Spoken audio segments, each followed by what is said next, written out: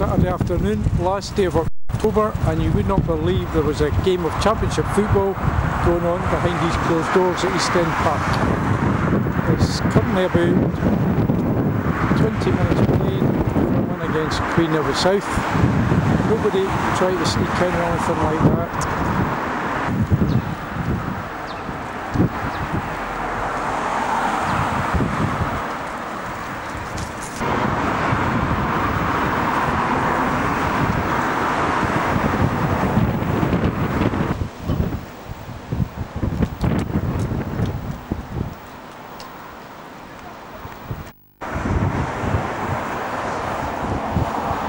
Enough said.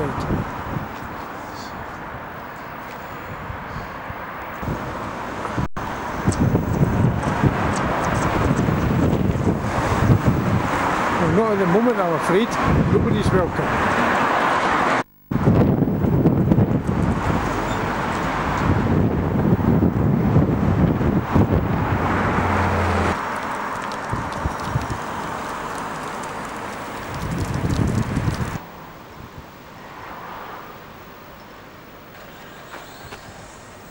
Which is where the team bus is leaving early. Periods on a cold, windy, bitter day like this, it would be really cold sitting in those high up seats of the main stand there.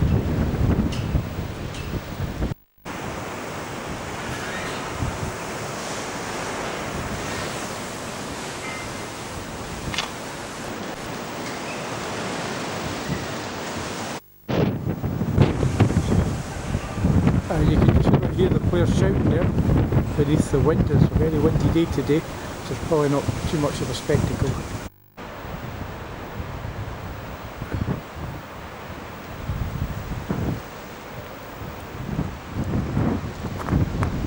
And as you can see, there is a lack of security, and obviously justified, as there's nobody trying to climb in or get a sneaky look at the pitch or anything like that either.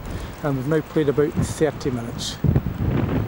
We were thought to bring a step ladder, and you could actually climb up there and get a reasonable view of some of the pitch at least, but I do know for a fact there is a steward right behind that gate.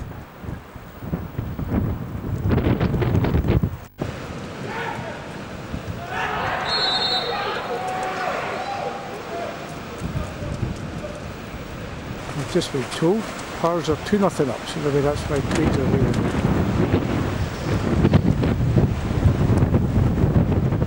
Maybe I should have brought a high-vis jacket with me. It wouldn't actually be that difficult to climb over that wall to gain access. There is a steward inside there. Oh, a chink of light appearing there.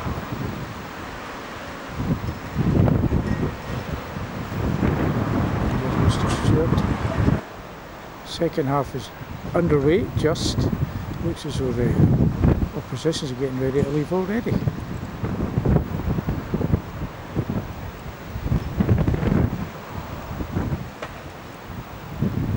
They've given up. Floodlights are on for the second half.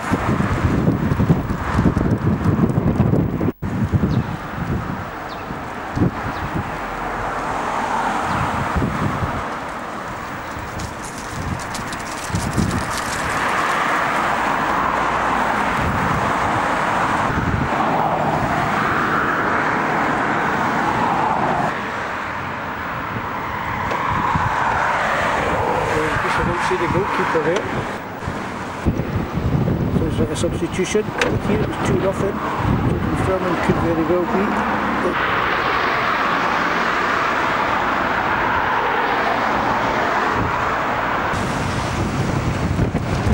And it's just about full time now. As you can see, it's getting darker. I reckon Dunfermline have maintained a good start to the season. As I say, at the very least they will be joint top of the division with maximum points from their first 3 games. It's getting dark and cold.